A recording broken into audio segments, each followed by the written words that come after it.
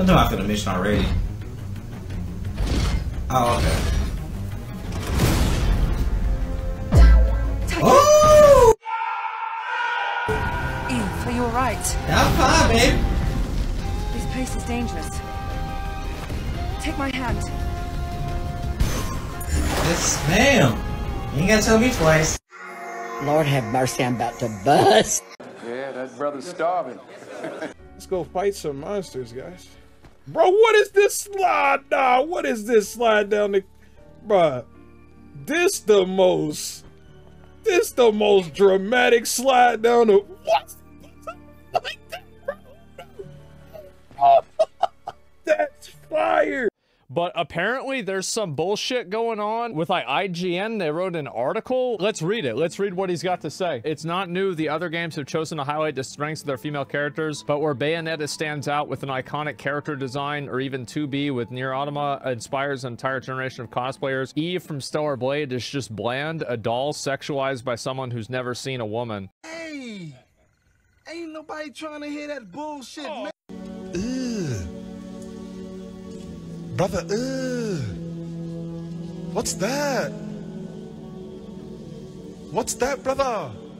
You see, this is why nobody takes gaming journalism seriously. As a journalist, they are strict do's and don'ts that you are meant to abide by. Under the don't section, we have do not be biased. Never insert your opinion into a news or regular feature article. Number 2, don't be one-sided. Number 3, do your research. Number 4, do use multiple sources. 5, stick to the facts, not conjecture. This guy right here has broken every single don't rule in the book regarding journalism. And you're insulting someone and you still want to be taken seriously. You still think that you get to keep your journalistic integrity when you are hurling insults at a person. How does that work?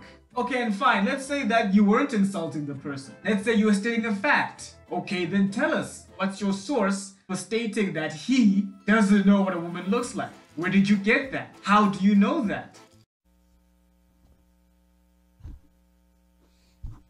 I don't know. But unfortunately, gaming journalism cannot be taken seriously because these people don't take it seriously.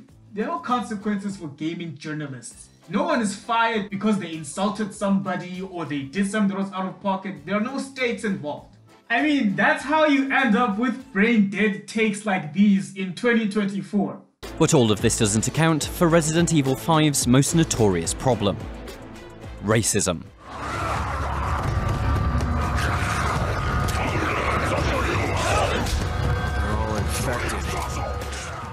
Set in a fictional West African country, Resident Evil 5's primary antagonists are black people. Yes, it's technically the Ouroboros virus that protagonist Chris Redfield is fighting, but the parasite's host is depicted as a nation of mobs and primitives who are violent even before their infection. Intentionally or not, Resident Evil 5 positions Africa as the Dark Continent, an uncivilized world harboring a diseased population that needs gunning down via Western intervention in the name of global security. In the 2020s, in a post-Black Lives Matter world, there is only one acceptable response to a white man shooting waves of Africans for an entire video game: no. You see, this is why. This is why we can't have nice things, Barry! You asked— I want to highlight some of my favorite comments that IGN got because of that stupid take. As a native Nigerian, y'all really gotta stop being offended for us. Resident Evil 4, Spaniard enemies, thumbs up. Resident Evil 5, African enemies, thumbs down. Garbage take in 2009, garbage take in 2024. Can't agree more. This is my favorite comment. So zombies should be what in Africa? Irish? Look, we're in the home of the enemy, Kathleen! Michael! Hey, 1,000 cheers, Kathleen! Just enjoy your holiday, Michael! Cameron and Trace, I'm in! Michael, there's no me! There's no... It's in Africa. It's been in Antarctica. It's been, I think, in Spain. It's been in the Midwest. It wasn't racist then. Why should it be racist now? It's in Africa. Have fun with the game. Play the game.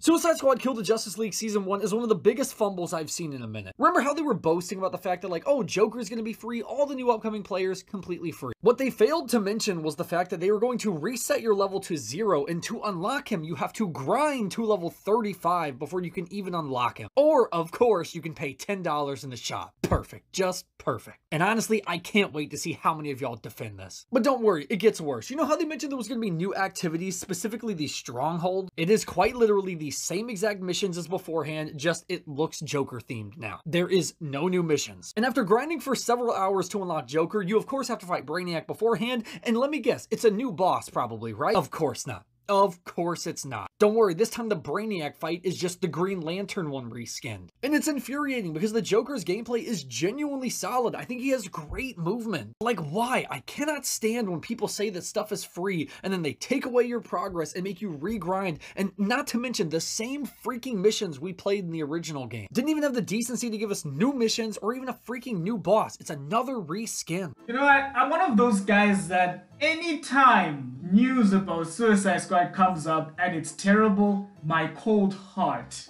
just gets a nice warm feeling about it. I just get so happy because it just reminds me that, you know what, when gamers say they don't want something, you better take them seriously when they say that. Go play Arkham Asylum, go play Arkham City, re-explore those awesome memories that we had back in the 2013s and 2010s. Go explore how beautiful that time was. It's still good, man. It's still beautiful.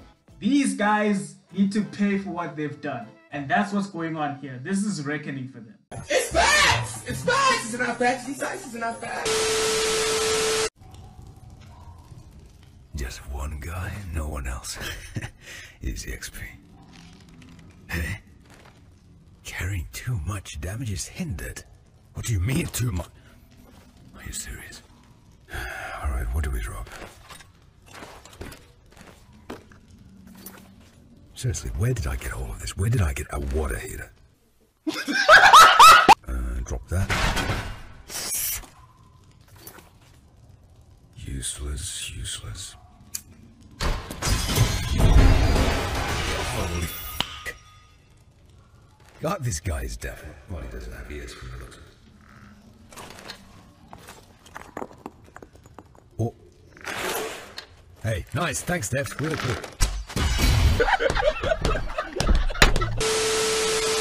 Of another tweet, and she's the global head of marketing at Xbox. She says, raise your hand if you're not a white man and you buy video games. And she says, no hate to white dudes. It's just another day in the gaming industry where minorities have to prove that they exist.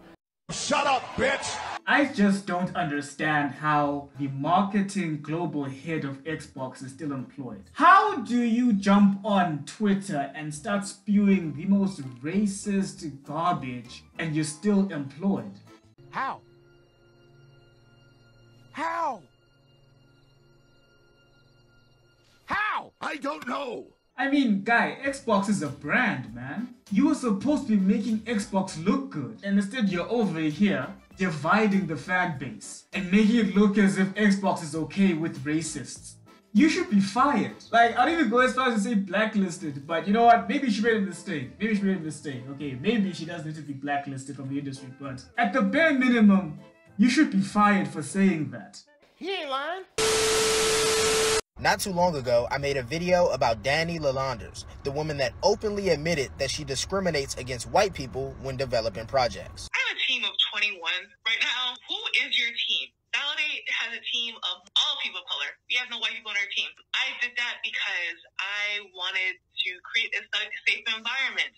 And I know the best way for an environment to be safe is to be around people who are just like me. At the time of my video, she was working on the upcoming Black Panther video game with Cliffhanger Games, which is a sub-studio of Electronic Arts. But I have a sneaking suspicion that Cliffhanger Games got the memo, because as of March 2024, she no longer works there. That's what I'm talking about! Recently, Danny has actually had some comments about the situation as a whole. She said, I stopped taking y'all seriously when y'all started saying that white people could experience racism. Which is funny because after that tweet, somebody called her out and she says, you know what? Yeah, I'm racist. So now what? Weird flex, but okay. She then says, if you think you can be racist to white people, you're literally the racist one.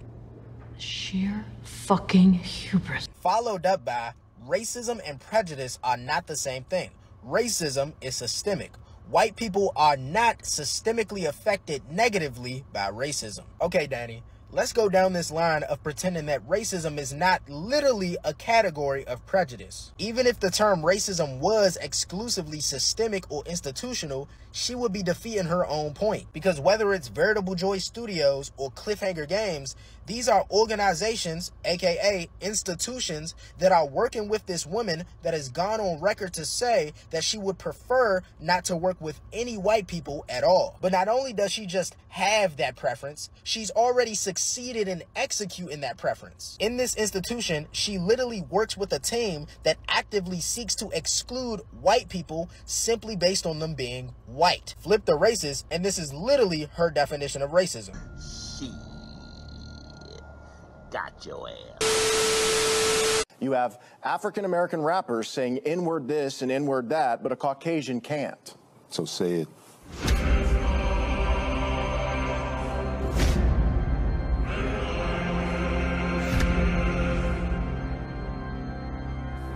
Say what?